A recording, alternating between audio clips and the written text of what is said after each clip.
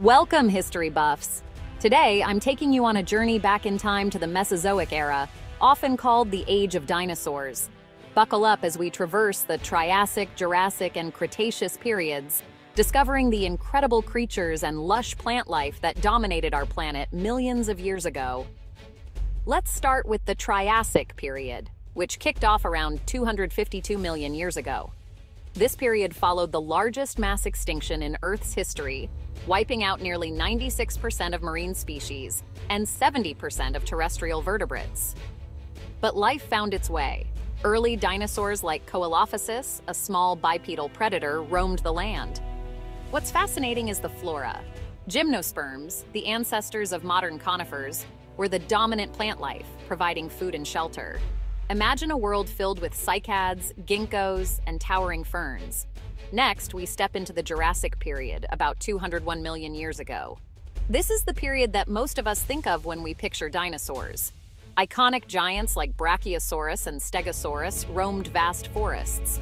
The climate was warm and wet, a perfect playground for these majestic creatures. Ferns and conifers continued to thrive, but flowering plants, or angiosperms, were just beginning to evolve. Picture dense forests, teeming with massive trees and undergrowth, creating a lush green paradise. Finally, we arrive at the Cretaceous period, starting about 145 million years ago.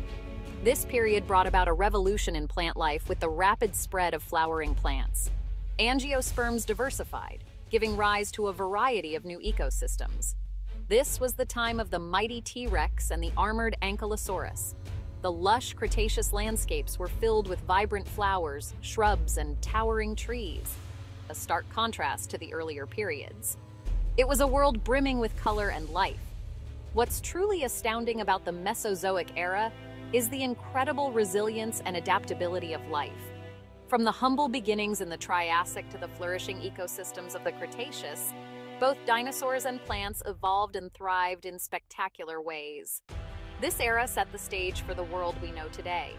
So, the next time you see a majestic pine tree, a delicate flower, or even a bird, remember that they all have roots tracing back to this incredible era. The Mesozoic might be long gone, but its legacy lives on in the flora and fauna around us. Thanks for joining me on this prehistoric adventure. If you enjoyed this trip back in time, don't forget to like, share, and subscribe for more fascinating journeys into the past.